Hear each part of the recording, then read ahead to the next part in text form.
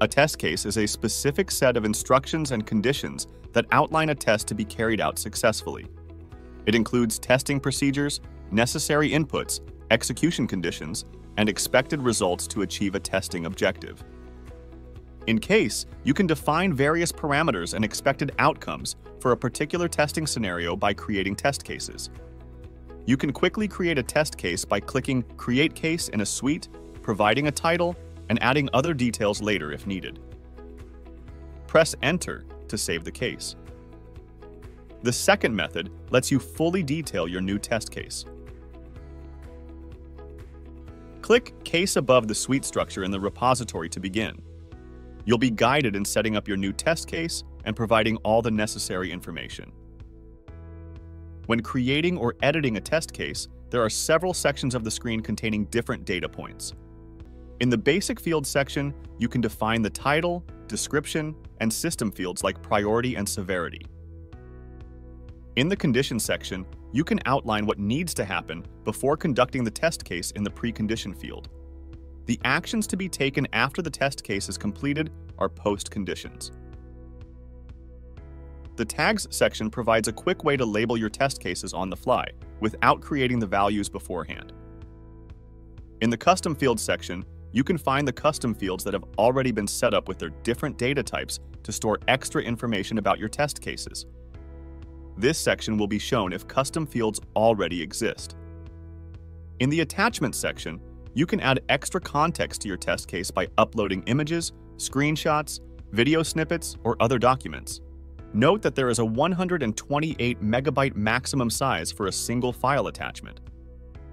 In the Parameters section, depending on the parameter values you specify, you can configure your test case to be parameterized and execute it through several iterations throughout a test run.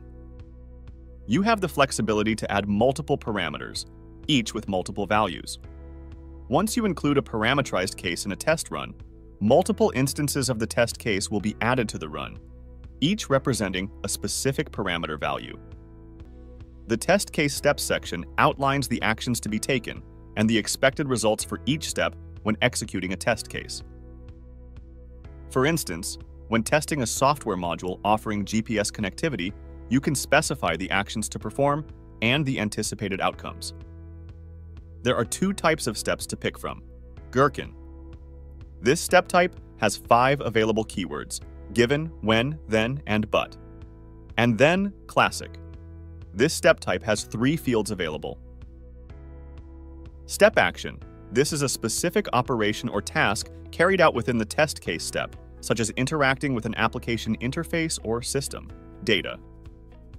In this field, you can input parameters or information utilized during the execution of a test, such as login and password combo, which influences the behavior of the system under test.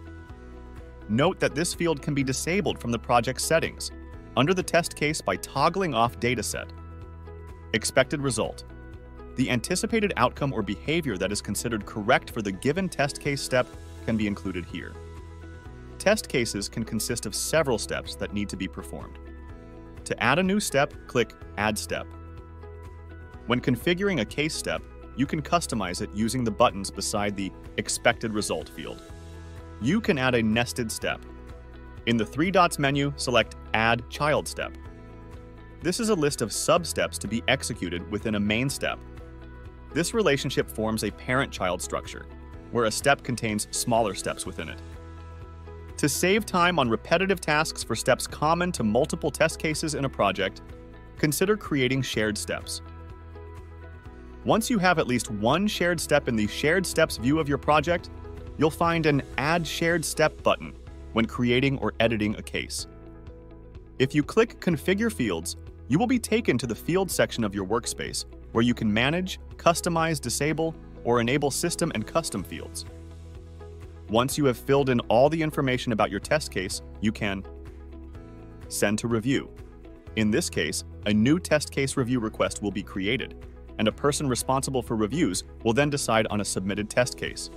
Save your test case. Save and create another. Cancel to exit test case creation and discard the changes. After saving the test case, it will be visible in your repository structure alongside test suites and other test cases.